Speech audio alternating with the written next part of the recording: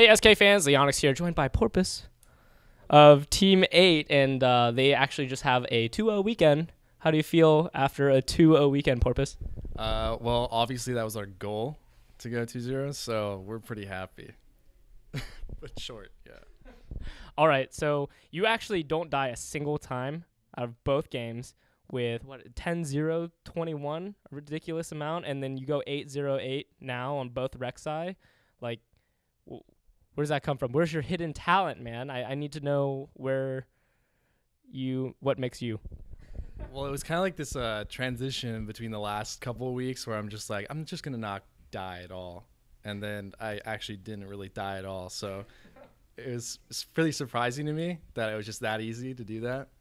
But yeah, I really love to see those huge scores because that's like I get on the OP players list, and that's great. So. All right, so actually I noticed that in the first couple games, and you've actually built a Sightstone on Rek'Sai. Is that the new thing? Like you are a full utility support? I mean, full utility support in the jungle, I mean? Well, generally I love to go Sightstone on Rek'Sai because you're not going to be really too tanky. You can get tankier if you rush that like Randuin's instead of the Sightstone, but the vision you get from that Sightstone is so good to making plays. You're really just not jumping in front of them with Rek'Sai and like engaging fights most of the time anyway. So you're trying to pick the right fights, which Sightstone helps you do. So I almost always go Sightstone, whether we're ahead or behind on Rek'Sai. It's just a really good item. So that's what I usually do. Yeah.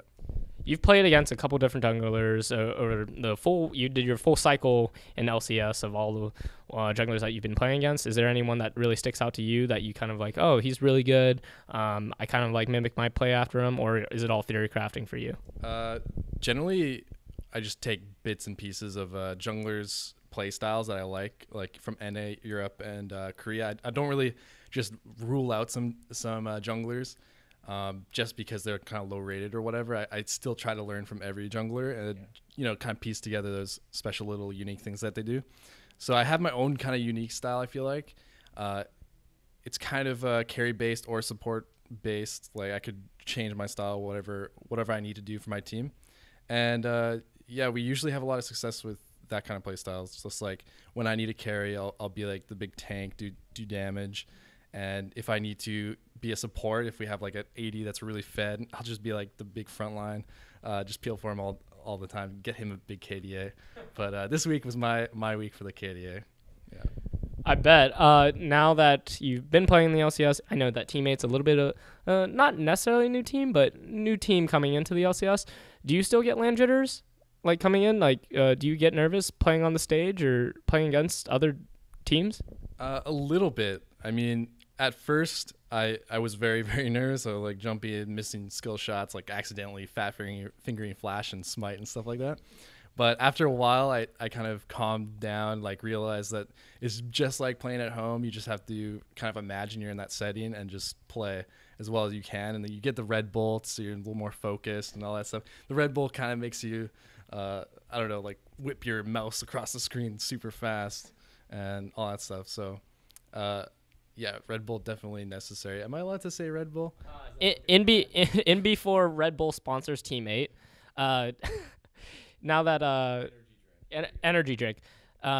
Yesterday I didn't get a chance to talk with Maple, but he had his shoes off. Is there any like rituals that you guys kind of like do before the game or during the game? I honestly had no idea he played without shoes on until He just like a full Indian style, yeah. I had no idea until that meme came up on Reddit where he's just like this. So yeah, I had no idea he played with no shoes. He has pretty nice smelling feet, I suppose. But yeah. Teammate is known to be a group of 5 friends coming together and starting up an organization. Each one owns a different share. How did this all come to fruition? That's a very interesting story in itself.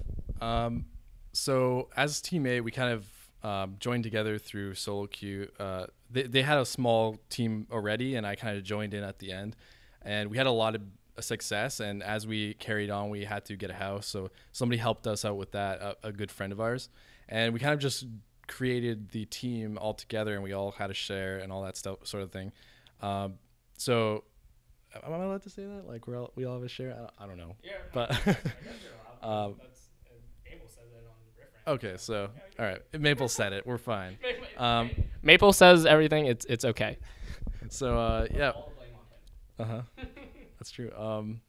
So we all kind of joined together in the team. We decided it's fair to all be kind of owners because we got there all together, and it'd be kind of weird if somebody just kind of took the whole ownership of it. But that's in our site. It was weird if that happened. So we all kind of joined together in that team, and then we worked towards Challenger Series. As it got serious, we kind of made it. So yeah, that's how it kind of came to be. It's just we had a lot of success, and we decided, hey, let's make this kind of a brand, and we can be kind of a team together. Yeah.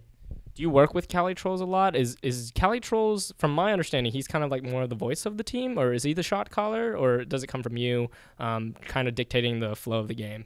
It's kind of a mix. Like I'm more analytical about it. I'm not like, let's do this now. I'm more like, could we do this right now? And then Callie is the one who kind of goes, okay, we're doing this now. I kind of like give the options. I say, hey, let's like look at this, look at that. Asking for cooldowns and all that sort of stuff. So I'm kind of that guy who reminds people of what our goal is. Like, do we want to be split pushing, triple push? Do we want to just engage head on, use everything, blow everything? I'm that kind of guy who just gets everybody questioning what we should be doing. Yeah. Future expectations for Teammate? Good things. Hopefully higher on the standings, keep getting higher. That's our goal. And yeah, lots of fan stuff. I think on our Twitter we have some giveaways and all that sort of stuff. So check that out. And yeah. Is there any shout outs for that for fans? We have actually a growing fan base right now. We love to actually go out and sign people's stuff. Them high-fiving us after games and things like that. It's really, really fun.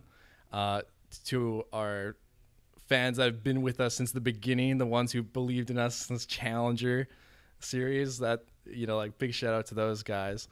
All the people who helped us on the way to getting to LCS, because it took a lot of like kind of them working hard with us, the analysts and sponsors and all that sort of thing. So big shout out to all those guys. Keep watching Teammate.